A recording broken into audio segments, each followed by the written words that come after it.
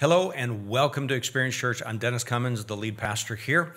And today we have a special guest, Mark Miloscia with the Family Policy Institute.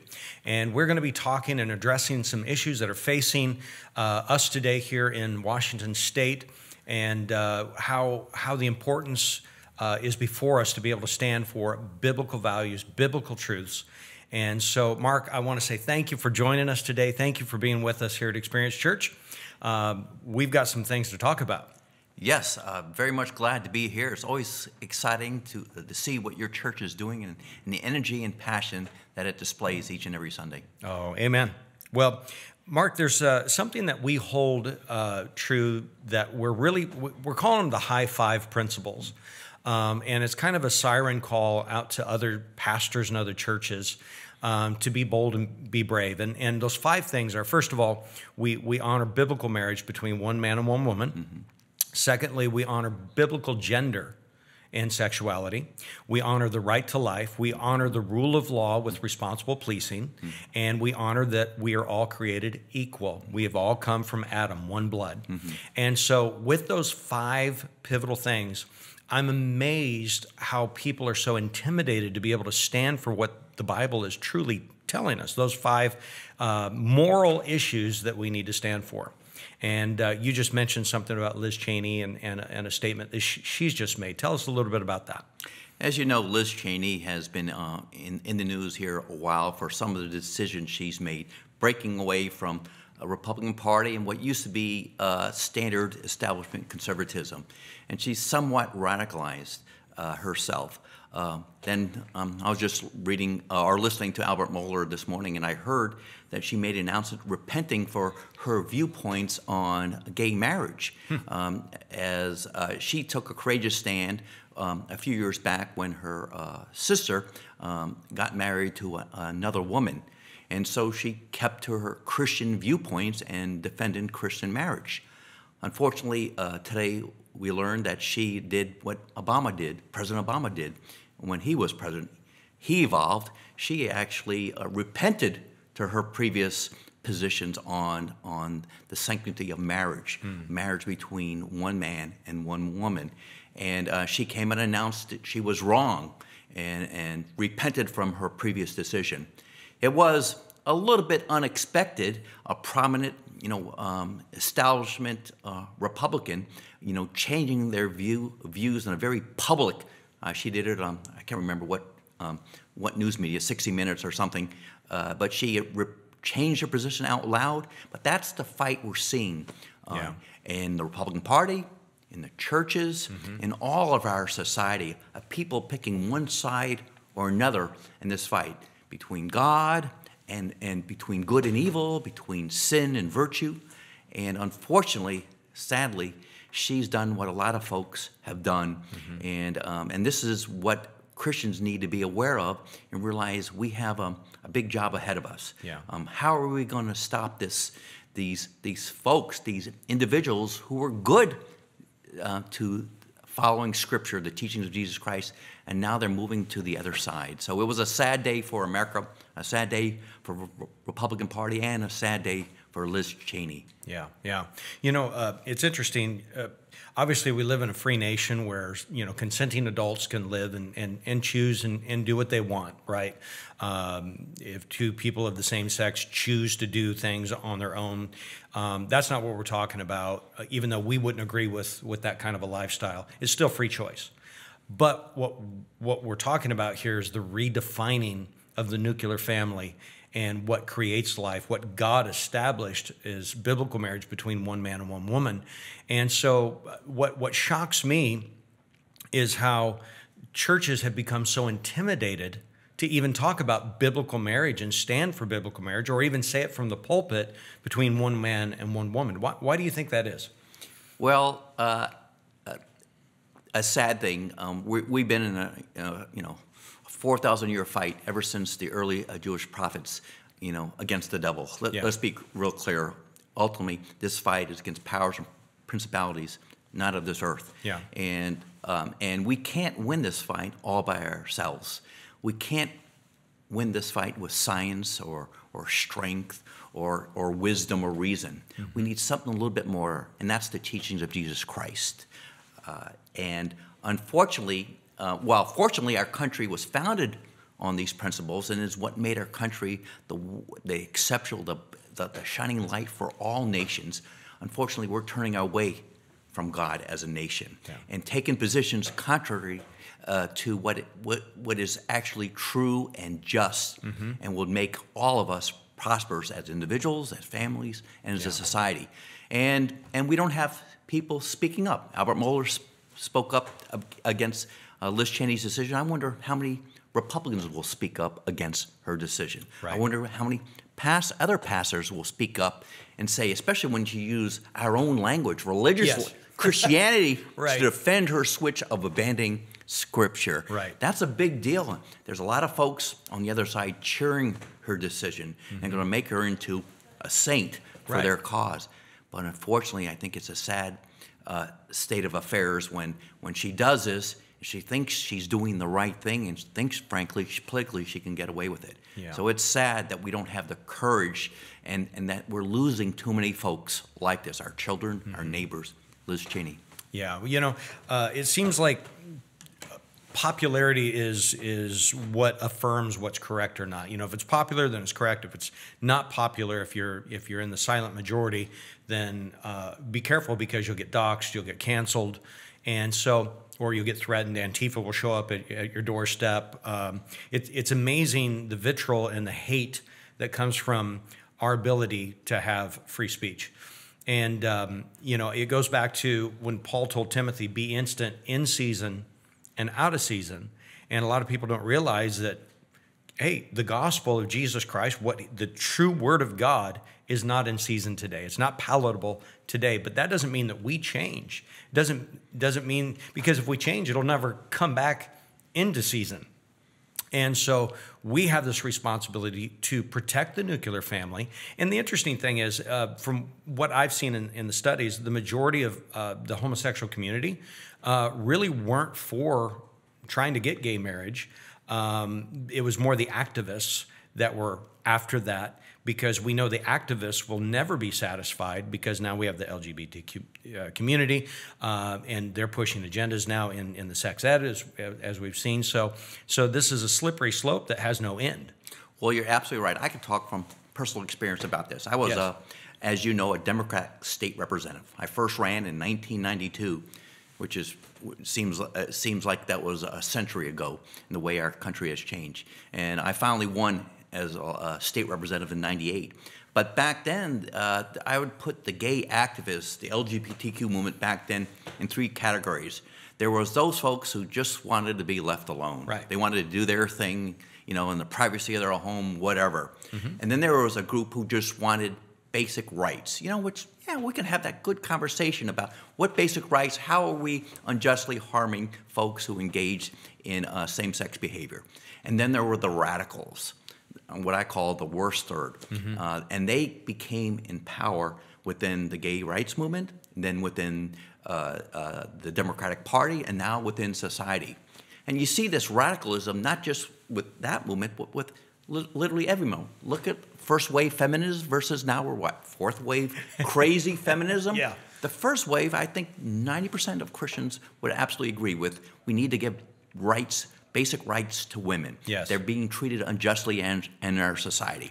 And that started out, you know, Christians were heavily involved in that movement in the beginning, but then it got taken over by the radicals in 1969, and they changed.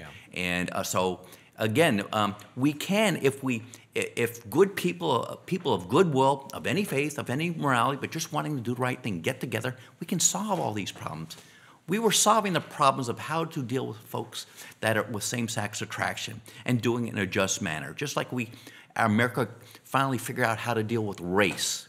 We had a horrible legacy with slavery, with Jim Crow, but with the help of Reverend Martin Luther King, bringing a Christian perspective to this problem, he changed our nation for the better. But now the radicals, just like in that movement, have gotten hold. You know, the Black Power people from the early 60s, which fought Martin Luther King, Reverend Martin Luther King, now they become powerful. They run the movement, and now they're moving back to racism again. So all these movements tend to get corrupt. Yep. And unfortunately, we're seeing this right now. All these movements, the environmental movement, all these other movements, or the Marxists, it used to be all socialists. You know, we just need to do this thing to adjust Social Security, or how government should be run. But now all the radicals you see have taken over. Yeah. Well, I kind of liken this unto the Titanic when it struck the iceberg. You still had people on top deck in their minks and their stoles and walking around, and everything's nice, and the captain of the ship says it's going to sink. It may not look like it, but it has breached the first bulkhead, and there's nothing to stop the water that is going to come in. And everybody on top side is like, that's impossible. This is unsinkable. And I think there's a lot of people in the Christian circles that are in denial. They're in denial of how dangerous our situation is and how precarious we are. The environment that we're in is just ridiculous, and people don't see it. Absolutely right. You know, our country has hit, the great analogy, has hit the iceberg, it's going down. And some folks are still playing in the band, rearranging the deck chairs, Yes. and they don't see that we're sinking 10 feet per year, and soon we'll all be underwater. And that's the story of our nation. President John Adams, a quote I like saying all the time, and he wasn't the only one. Madison said that, all our early founders of our country. He said that our nation, our Constitution can only succeed with a moral, religious people. It is wholly inadequate for any other. Yes. So our country, our Constitution, it only works if we're moral or religious. Right. And now we seem to be abandoning any sort of morality, any sort of religious viewpoint or worldview. Yep. And we've accepted what? Nihilism, power, feelings, this neo-paganism, which really destroys all the foundations, the bedrock of any functioning society. The right to life, family, marriage, children, religious freedom, and how to have a just criminal justice system, funding the police, law and order. We all know that, you know, the mark in any civilization has need a functioning judicial branch and functioning police. If they're corrupt, if they've abandoned any sort of morality or integrity, a society can't survive. That's right. And now we're seeing our police being corrupted right now by these, frankly, evildoers who right now are trying to legalize literally every vice or crime imaginable. Yep. And you have many people, and what's worse, many Republican leaders silent on all this. They're Yes. just not even looking around. Yep. Liz Cheney is just one example of somebody who's just ignoring the plight happening in America. But you look at a lot of Republican leaders that are doing this. Well, we're going to change that. The Family Policy Institute is trying to recruit pastors like you willing to engage publicly with the teachings of Jesus Christ and take those blinders away from them, you know, and make them see the evil, see the disaster that's looming very near to us. Well, you've actually had some good success just recently in Spokane. You had a pastor's summit, pastor's roundtable. Tell me a little bit about that.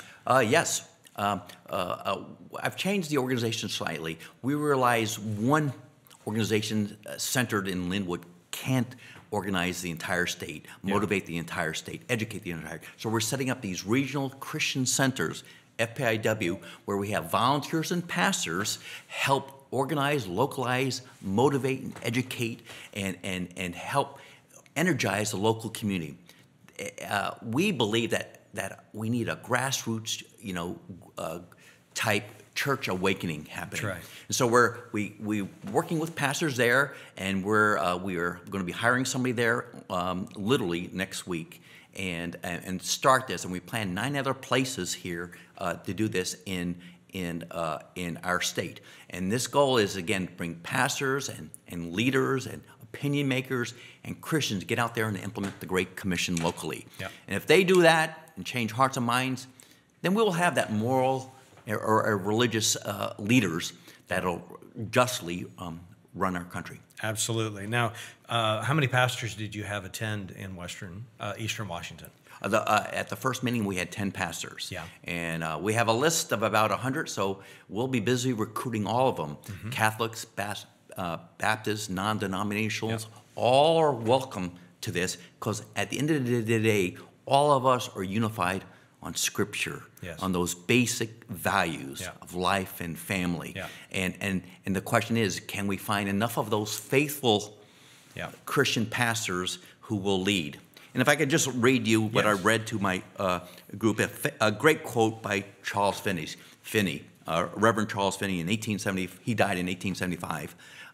But he talked about the current plight that we're having back then, and 200 years ago, and because there are a lot of immorality and evil running rampant, in the post-Civil War America. But he says, and talk about immorality, he says, if immorality prevails in the land, the fault is ours. He's speaking as a pastor, in a great degree. If there is this decay of conscience, the pulpit is responsible for it. If the public press lacks moral discrimination, boy, look at our public press. The pulpit is responsible for it. If church is degenerate and worldly, the pulpit is responsible for it. If the world loses its interest in religion, the pulpit is responsible for it. Brethren, our preachings will bear its legitimate fruits. If Satan rules in our halls of legislature, like Olympia, the pulpit is responsible for it. If our politics become so corrupt that the very foundation of our government are ready to fall away, the pulpit is responsible for it. Let us not ignore this fact, my dear brethren, but let us lay to the heart and be thoroughly awake to our responsibility to respect the morals of this nation. He's almost like he's talking about today in America, in Washington. So the key is pastors like you who will go out and be the shepherds that the people desire.